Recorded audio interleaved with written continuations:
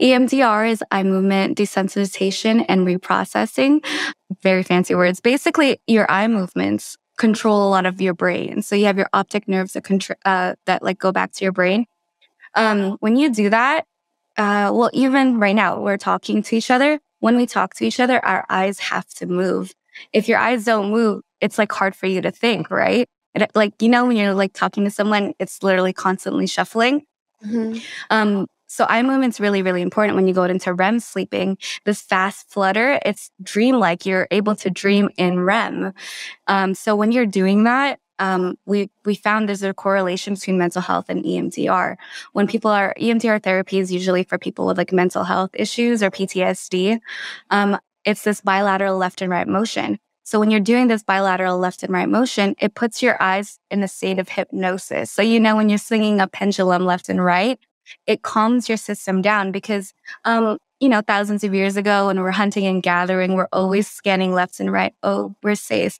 Oh, we're safe. There's not a lion here. Everything's fine. And it calms us down because it gives us that security that we're safe. Now, if there's a lion in the room, you're like, stop. I'm going to look up and down. What is that? Like, and then it gives you a heightened sense of anxiety. Anxiety, the fight or flight response. It's really, really good when you need to run from a lion. You also feel that way too, that up and down when you see an attractive person in the room. And then you look at them up and down, and then your heart like flutters. You get a sense of heightened awareness, and it literally changes our physiologically.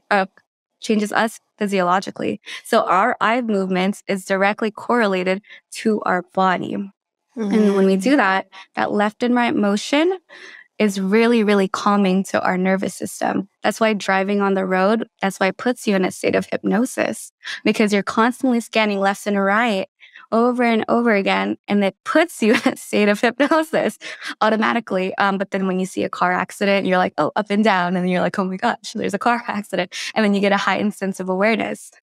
You can also see like stop signs. They're like up. So when you have to look up, so you get more awareness when you like look up at streetlights. When it cops behind you, you look at that the mirror in the top, and you're like, oh, I have to look up. And in looking up, it gives you a fight or flight response.